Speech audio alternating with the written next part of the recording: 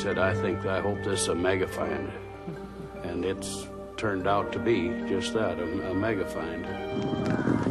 If we've got live dinosaurs, we can time them like I've just timed this race. Warm-bloodedness is a wonderful adaptation, but it carries a tremendous price.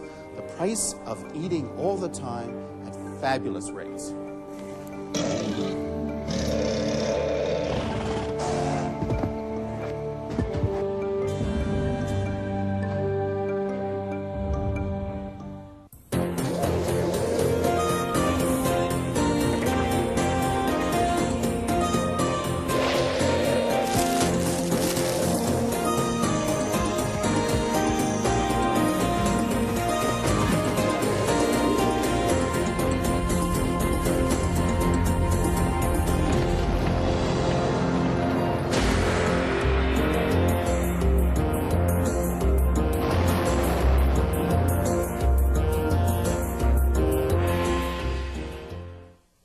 The Dinosaurs is made possible by the Corporation for Public Broadcasting and the financial support of viewers like you.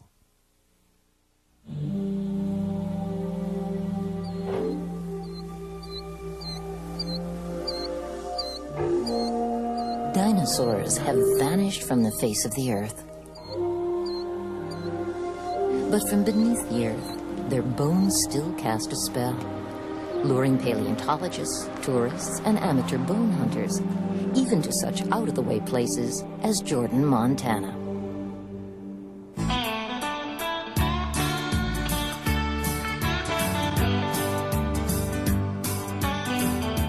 For the folks of Garfield County, prospecting for bones is a hobby that can get exciting at any moment.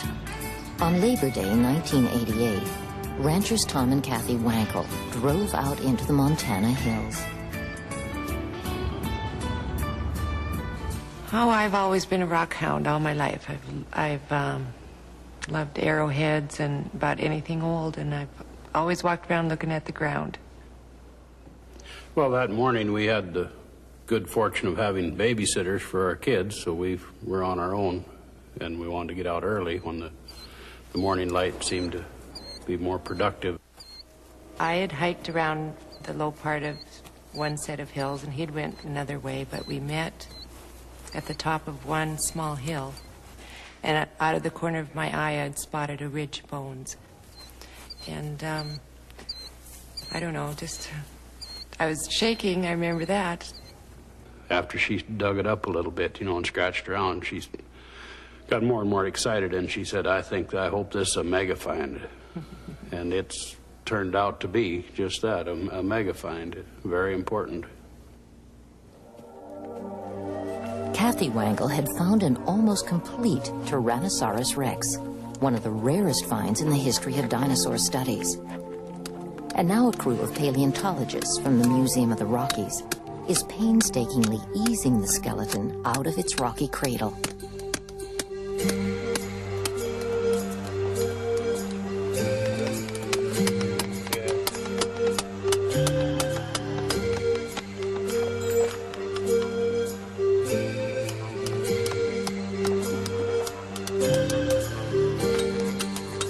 They work on the broken bones like doctors, setting them in a protective plaster cast, and then digging the underside out 1 inch at a time.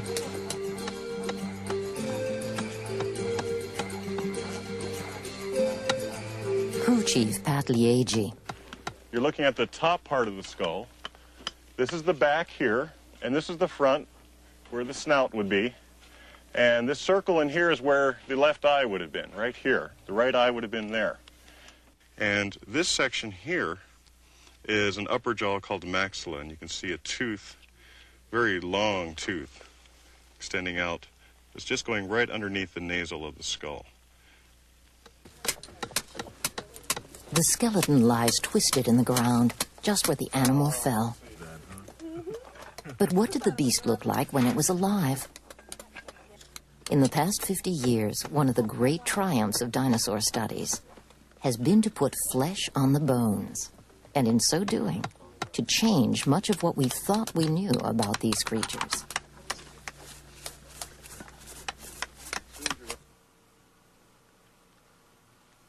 This is Yale University's Peabody Museum, where John Ostrom is curator.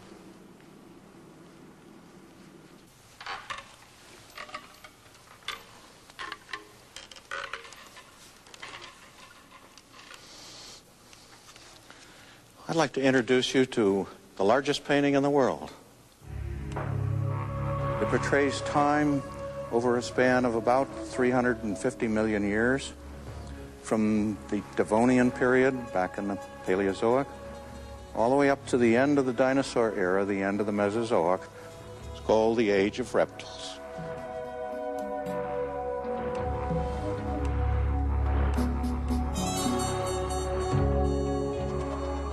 Here is the old picture of dinosaurs.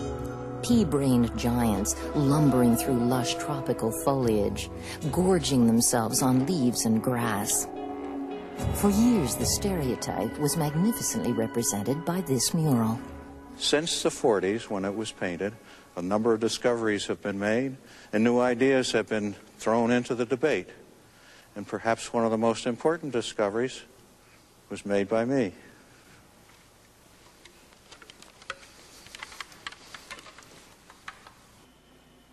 It was 1964. John Ostrom recalls that he had been digging for months in Low County, Montana, and not finding very much. Time had run out. His crew had packed up their equipment and were heading for their cars. You know, we've been looking for 5 years before we found anything as exciting as this. Close to where the cars were parked, Ostrom noticed something in the rock. Since his tools were already stowed away, he began to scrape the dirt with his fingernails. This is what he saw first. Startling. I couldn't believe what I was looking at. Notice the extraordinarily large claws, sharp, curved, clearly the hands of a predaceous animal. Associated, found very close to this, was this object, obviously a claw, which I thought belonged to the hand because it looks very much like the claws on those fingers. But there was no place for it to fit. And I puzzled over that for some time. But we found the answer. Turns out that that claw didn't belong to the hand at all. In fact, it belonged to the foot.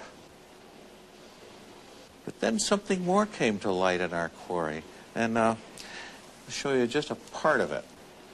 Bits and pieces of the tail, encased in bundles of ossified tendons all along each right side, left side, underneath. This made the tail completely stiff, like what I picture as a balancing pole. It kept the animal, helped the animal keep its balance while it was using those sickles on its feet for killing whatever it was hungry for.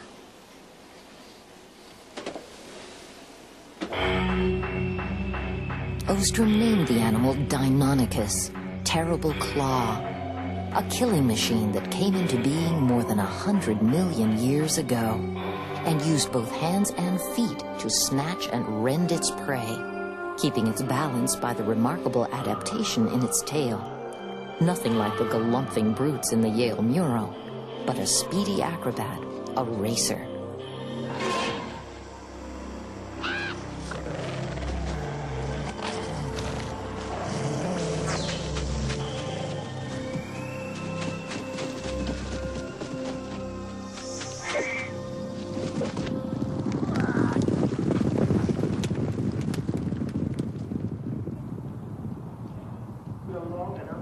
Pontefract Racetrack outside Leeds, England. This is where McNeil Alexander comes to figure out how fast a dinosaur actually could move.